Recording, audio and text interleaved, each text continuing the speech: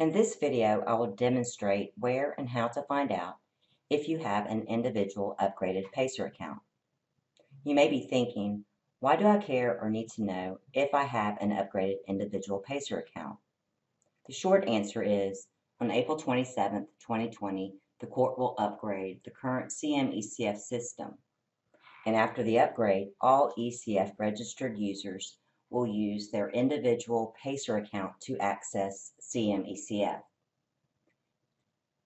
Let's go through the steps to find out if you have an upgraded individual PACER account. In your browser, enter www.pacer.gov. On the right side at the top of the page, click Manage My Account. This is the login page to access your PACER account. On this screen, you will enter your PACER username and password. If you do not know the username, PACER will email you the name. Simply click the link Forgot Username, or if you forgot your password, set a new password by clicking the link Forgot Your Password. After you enter your PACER username and password, you will click Log In. On the Manage My Account screen, the first thing to check is that you are logged into your individual PACER account.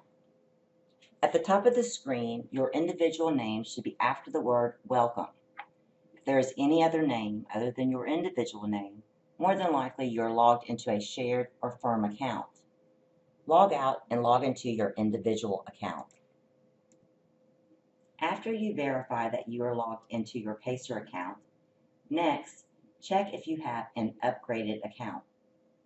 If upgraded PACER account is the account type, your account is up to date and there's nothing more for you to do, and you can simply click Log Out to close your PACER account. If the account type is Legacy PACER account, you must upgrade the account. To upgrade your account, click the Upgrade link. When you click the link to upgrade, the Upgrade PACER account screen displays. Under the Person tab, first verify that your name and email address are current, and if necessary, go ahead and update the information. After you verify your name and email, enter your birth date in the date of birth field and select Individual for the user type. Then click Next to continue.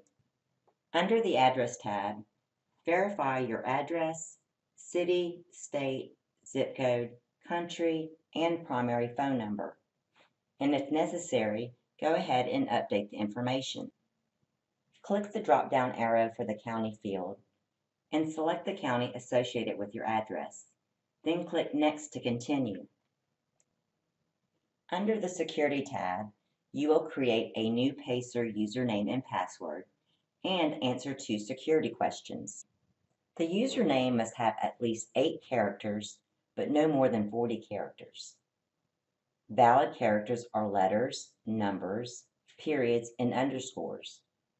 Do not include special characters in the username. In the password field, enter a new password. The password must be between 8 and 45 characters and have at least 1 lower and uppercase letter and 1 special character. The password cannot include your first or last name, your PACER username or email address, nor can you have the same character 3 times in a row. After you confirm your password, select and answer 2 security questions.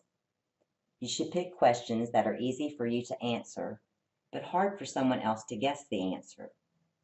After you enter your answers, click Next to continue. After you complete the information under the Security tab, you are finished updating your account. Click Close to exit your PACER account. To view other court tutorials, click the YouTube icon on the top right-hand corner of the court's webpage.